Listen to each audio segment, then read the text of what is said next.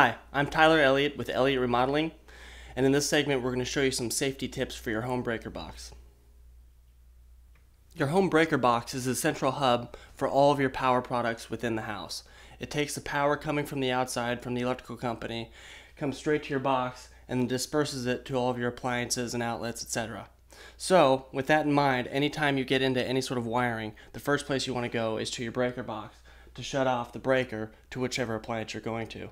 You can see on most breaker boxes, on the back of the lid, there'll be a diagram to show you which breakers go to which products.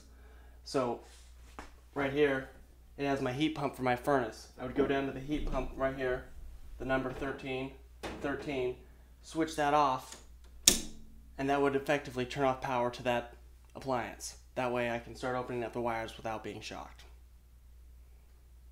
One tip for your breaker box is if an appliance goes out and trips by itself, there'll be an orange mark on the breaker. That lets you know that the fuse popped and that you can flip it back over.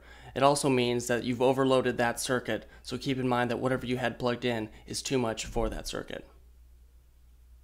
Again, I'm Tyler Elliott with Elliott Remodeling, and this has been some safety tips for your home breaker box.